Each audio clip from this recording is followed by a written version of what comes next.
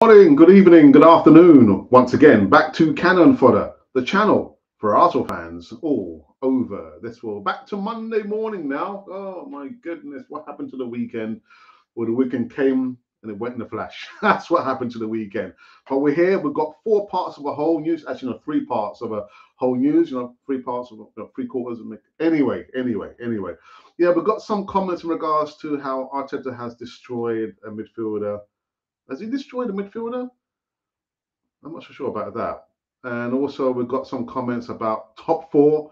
Is top four for Arsenal out, or is it in? Are we in it? Are we out of it? Or were we ever in it? That's what I'm trying to say. There's also some other. Yeah. There's a reminder about Monday, which is today's Monday. We've got the return of the Cannon project. I'm going to be joined by. We're going to pile them in now. Pile them high, sell them cheap. We're going to be piling in with at least four contributors. We've got one person who's making their Canon Fodder TV debut, and we've got one who's making a comeback trail, and actually a couple of guys who've been regulars on Canon Fodder TV over the last how long? A long time. But welcome on this Monday morning show. And we're getting into this one on the other side of this music intro. This one's going to be a short one. It'll be a short one.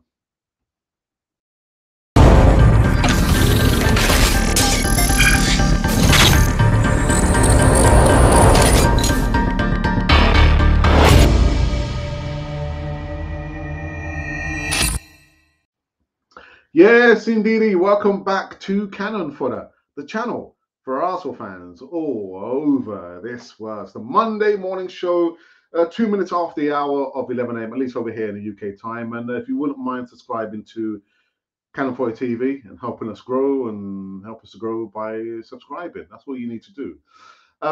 Today, well, I'll be back later on. I know I'm saying we'll be back, having started the show yet, but it's going to be a bit of a double header. A double header. We're coming live now, and later on this evening is going to be another segment. Where's it gone? Where is it? Another installment of the Canon project. There is no easy talk coming this Friday because for us, religious types, Friday, Good Friday. I don't want to be doing. I'm not going to be doing any content live shows. So by that, we're going to be beefing up every show this week. I'll be having a guest or two, or maybe three, just giving me their thoughts on Arsenal, anything Arsenal related. And that is it. That is it. So let's get into the first one. The first one is in regards to. Oh my goodness. Oh God. Let me kind of limber up for this one. Let me get myself ready. A particular person has said Mikel Arteta cost Arsenal a chance to have one of the best midfielders in the world. Arsenal boss Mikel Arteta has been told that Matteo Guendouzi is en route to become one of the game's best midfielders as the Frenchman's Gunners exit edge closer. The 22-year-old has spent the season back in his home country of France on loan of League One outfit Marseille, where the game has gone from strength to strength. So much so, in fact, that his current manager, Jorge Sampaoli, believes that Guendouzi will soon be regarded as one of the finest midfielders around. Speaking ahead of Marseille's home clash against Montpellier on Sunday night, the Argentine told reporters that Guendouzi, is on his way to becoming one of the best midfielders in the world. If that is the case, Arteta could be left kicking himself for sanctioning his exit and arguably making the former Laurent talent position in North London untenable. The relationship broke down between Arteta and Guendouzi is well documented, with the pair failing to see eye to eye on a limited amount of time they were both at the club. Guendouzi spent just half a season under the Spaniards' stewardship. It was during Project Restart where the cracks first start to appear. Most notably in the second game since the resumption of the Premier League following the COVID enforced suspension, Arsenal made a trip to Brighton, a game that saw Guendouzi come to blows with the Seagull striker Neil Maupay. Arteta was thought to be furious with the Frenchman's conduct, with only worsened during the mid-season trip to Dubai that ultimately spelled the end of Guendouzi's time at the Emirates. He was swiftly sent on loan to the German outfit Hertha Berlin the very next season. Um, well, I know Sampaoli is just saying that he soon will be regarded. To me, that's neither here or there. I mean, he's no longer an Arsenal asset, I would say. So we'll leave it there. I've always tried to draw the line under players who have left Arsenal. Our former number 10, our former captain is out in Barcelona scoring freely, and good luck to him. And with Guendouzi, I don't really want to be talking about that, but I just have. So you can give your thoughts about the situation with Guendouzi, or are you tired like myself? Being tired, man. Tired about talking about Guendouzi. But good luck to him. Good luck to him. The second news segment, I'm just trying to remember. What did I write down? Ah, yes. Let's put the manager's face up for this one. This one's coming out from the Guardian, I believe. No, the Telegram. It says, the Telegraph says 3 problems Mikel Arteta must solve to save Arsenal's season. With injuries to key players upsetting the balance of Arteta's team, if there ever was a balance, he must now find urgent solution to a number of major problems. Arsenal's push for Champions League place is at risk of falling apart after their meeting with Brighton brought their second defeat in a week. With injuries to key players upsetting the balance of Mikel Arteta's team, the Spaniard must now find urgent solutions to their 3 major problems. Now, I went as far as that point, but I brought up my 3 that Arteta and Arsenal have to solve. So the first one is Arsenal don't have backups for Tierney and Tomiyasu. They're probably thinking, well, actually they do, Alex, because Sergio Suarez has filled in relatively well for Tomiyasu. So, okay, fair enough. Then what about Kieran Tierney? What about Kieran Tierney? Because we've been, I mean, it's been like Groundhog Day. Tierney suffered a knee injury last year. This year they brought, well, it wasn't this year, they got Nuno Tavares as backup, and now we won't even use him just because he made a couple of mistakes. So I'm going to stick to that we've got to find a solution to that problem there. Arsenal don't have solid backups for Kieran Tierney and Tomiyasu. Then the next point that Arsenal need to solve. Odegaard and Smith Rowe are better separately, need stronger midfield. I've always thought that even when Odegaard played the first time when he was on loan to us, they're just similar types. They're just similar. They're too similar, and they do occupy the same space. They do. And last but not least, Lacazette isn't good enough up front. Arsenal have loads of possessions up to the 85th minute and only 1 shot on goal. Just not good enough. It's not good enough. Ah, dearie me. And the last one, I think we'll probably keep his face up. His boat race up. Mikel Arteta can solve Arsenal issues by dropping 2 players and making tactical tweaks. Well, no doubt Mikel Arteta needs to make some changes fast, as the Arsenal top 4 hopes will disappear in front of his eyes, and he may need to drop Emerson Rowe and Lacazette and return to the 4-2-3 formation in order to get things back on track. I do have other notes, but I can't bother to read the other notes. I really can't bother. But what do you believe, or do you think, or are you reflecting and saying, no, actually, Arteta needs to make some severe changes? What changes do you think Arteta needs to take to salvage some remnants of a top 4 finish? Now, I've put up a poll within the last, let's say, 10 minutes. And I thought, let's just see how people think about this. It might upset some people, might not. So I'll go back a day and a half ago, actually, when we did the poll in regards to Arsenal lost versus Brighton because of what? What was the reason why Arsenal lost? These were the options. Was it Arteta's tactics? Was it the players, or was it both? And I'm quite surprised with, I'm not going to read these out again, but in that 21%, the followers and subscribers have said that it was the players. Oh, in 30%, the followers and subscribers of Canal 4 TV have said it is both the players and the manager. In the first position, on 49%, you believe it's Mikel Arteta's tactics. A little bit surprised, man. A little bit surprised. And then for the members, we upload, like I said, with the exclusive content. We uploaded the Kenny Sanson, the latest player profile video for the members first, and then it got uploaded or released on the regular tab for all the subscribers. So true to our word, all the exclusive content will be coming up first for the members because they paid for that exclusiveness. Is there such a word? Exclusiveness, exclusivity. I need to look at my dictionary later on. And then the poll that we've done within the last, let's say, actually it says 13 minutes. Who should Arteta drop? Out of 21 votes, we've got 1 thumb up, and these were the protagonists, to use the words of my good friend Unai Emery. The protagonists were Saka, Lacazette, or Smith Rowe. I tell you what, there's not enough space to go to put all the players' names in there, and I put all 3. So out of 21 votes, on 5% is Bukayo Saka. On 10%, it is all 3. On 19% is Smith Rowe, and Lacazette is out in front on 67%. We've got enough time. There's enough time on that one. So these have been the news segments coming running on this short, sharp Monday morning show.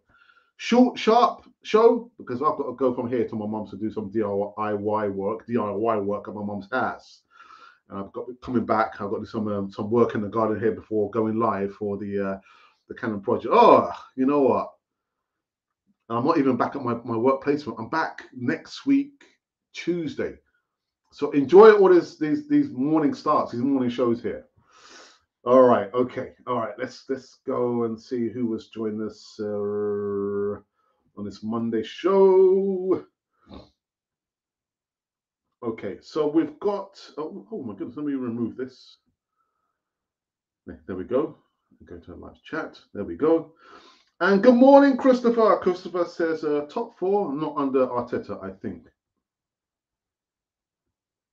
And not my words, it's Christopher's words. Tottenham is up there with the other 3 best teams. We are not. Embarrassing. Okay. All right. Just that. Come on, people. Come on. Let's get into the live chat. I think what I will do. Let me just. I need to make sure that we are streaming live and direct on our Twitter feed. Put this up instead of one that we are live. There we go.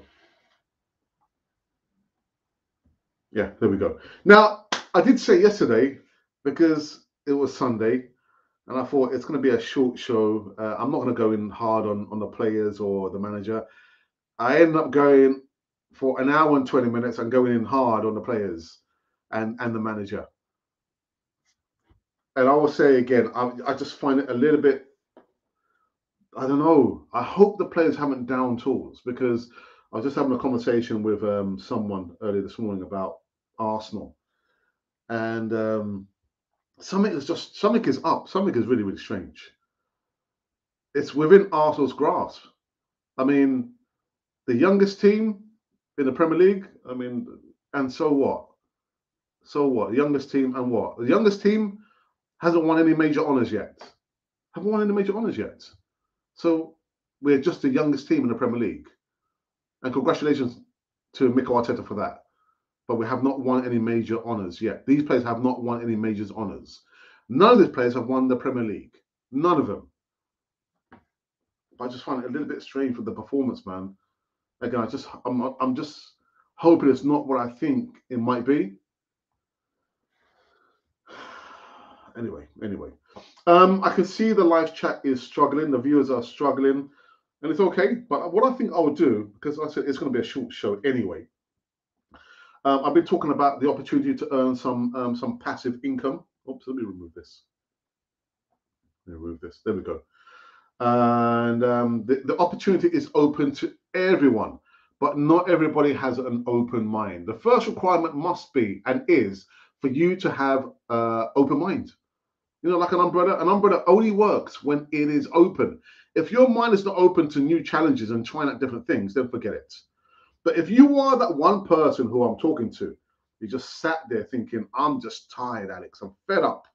I need to, do something different, or I want to try and secure my the future for my family or myself in the short, medium, or long term, future. Then this is for you. You owe it to yourself to reach out. And if you are that person, again, it says not only the serious, not for everyone. Send me an email, arsenalrepublic1@gmail.com. Not for everyone. And I understand it because a lot of people are just happy being part of the rat race. And it's okay. It's all right. But it gets my back up when I know people will complain about their situation and they won't do anything about it. At least try and do something about it. For things to change, you have to change. Oh my God, I hope things change.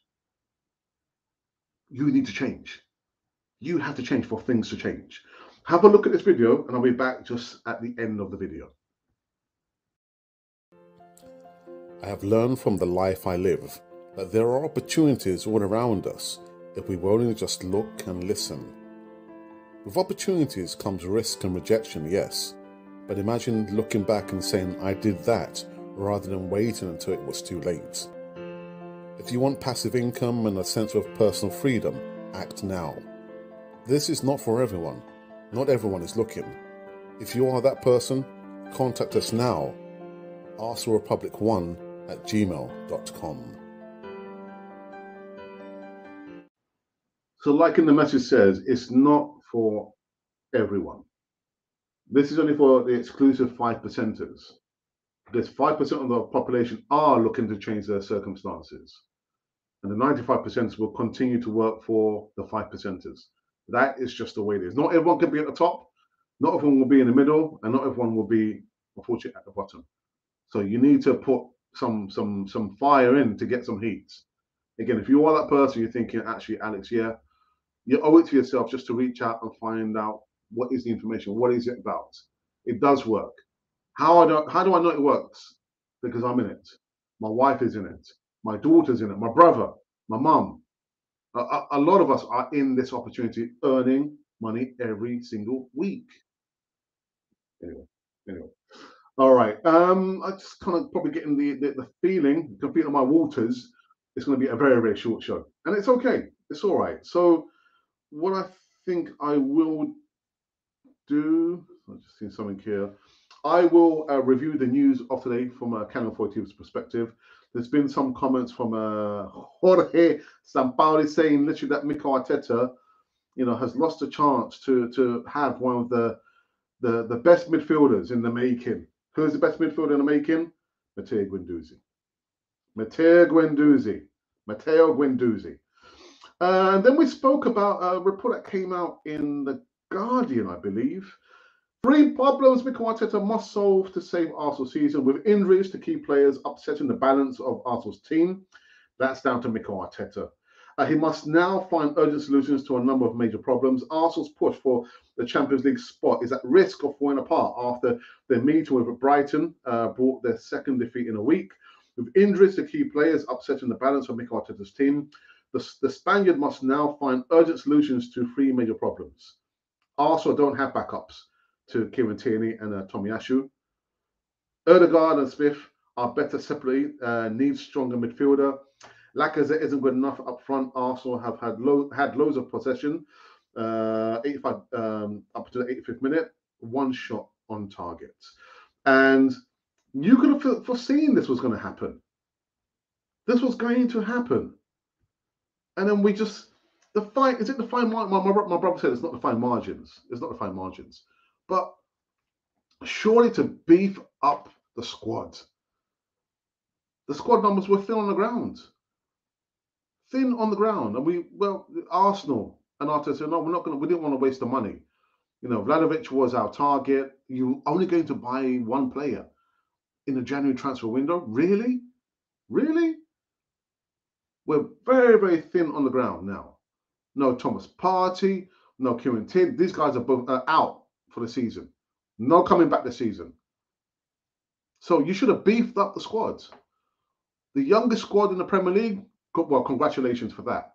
But they have not won any major honours. None of them have won the Premier League. None of them. Sacrilege. Let me put his face back up again because the last bit of news segment I spoke about on this Monday morning show was, what was it about? I've completely forgotten now. It was, Arteta can solve Arsenal's issues by dropping 2 players. Who or which players do you think Arsenal should drop? So I put a list on the vote of protagonists, and we have had 42 votes now inside 25 minutes. Who should Arteta drop? 42 votes. We've got 2 thumbs up. The protagonists were Saka, Lacazette, or Smith Rowe. There were just not enough spaces to put all 11 players there. So this is how the numbers have fallen so far. So Saka is on 2%. Smith Rowe is on 70%. All 3 of them, well, you haven't heard the third one yet, is 12%, and Lacazette is on 69%. So undoubtedly, Lacazette is the fall guy now that you guys want to see dropped going forward to get back to the 4-2-3-1 formation. Okay, and let's have a look here. I think there's been maybe just one more comment as well from Helapie. Says hi and hi to you. Okay, I can see we're quite slow. We're on a slow start on this Monday show. Remember, I will be back later on this evening. I'm going to be back for later on this evening for what, Alex? Well, I'm going to be back for the Canon project, of course. That's why we're going to beef up the number of guests every day this week, apart from I think Thursday. No, definitely Thursday. And there's no show, no morning show, no evening show, because Friday is Good Friday for us religious types. So for that reason, we're going to bump up the number of guests we're going to have for the evening shows. Maybe the odd morning show as well. So look out for that. The Canon Project is back 5:30 p.m. UK time. And if you have not subscribed, you're going to miss out because you won't see the notification. You must subscribe if you want to continue seeing us on this channel of ours. All right. There was something else. Could remove this. There is another project that we have given our undivided support to, and this project, this organization, is called Kickoff at 3. I mean, what a name! So they're going to have an activity on Saturday, the 23rd of April. So if you live in the UK, if you live in London, and you would like to attend, then attend, because we're going to be there. We'll be there filming, interviewing, watching some football being played out, eating and drinking. Well, not drinking alcohol, of course. No. But but also, further on from that, if you would like to make a donation, financially, and I know I spoke to Michael, who's one of the organizers. We discussed it, and he said, no, we just want your support. If you can promote or come down and film, which we are going to do. But if you are, if you're laden with money and you would like to make a sizable contribution to this organization, I have left the link to their website as well as to their Twitter account. So you find there's ways there that you can actually communicate and contact both Michael and Ashley, who are both volunteers, and they created this wonderful project here. Kickoff at 3, the Stephen Lawrence Day, 23rd of April on a Saturday, 2 p.m. until 4 p.m. Look out for us. If you do see us, come over and say hello to us, please. I think we're finished now. I think we're finished. Yeah, we're done. We're finished. On a short show, I did say it's going to be a short, sharp Monday show, and it is. So I will see you in quite a few hours' time for the Canon project. I'm going to be joined by one person who's making the Canon for the debut, and some of the other guys who've been featured many times on the platform, and one is making their comeback appearance on this wonderful channel of ours. This channel of ours has been Canon for the channel for Arsenal fans all over